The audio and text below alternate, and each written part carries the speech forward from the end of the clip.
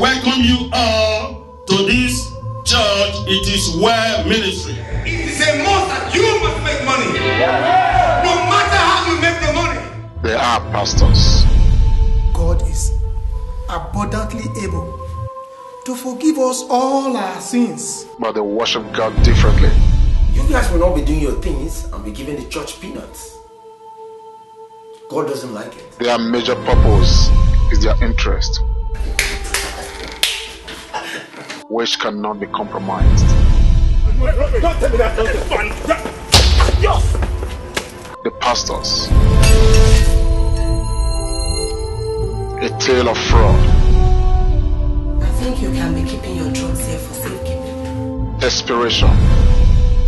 Even Bishop Thomas cannot take such things. That will hell with him in Jesus' name. And clashes of interest on God's holy altar. In the day you will hear from me. In the night you will hear from me. Thank you very much. Someone must pay some wicked price. Yet, God must be God in his judgment.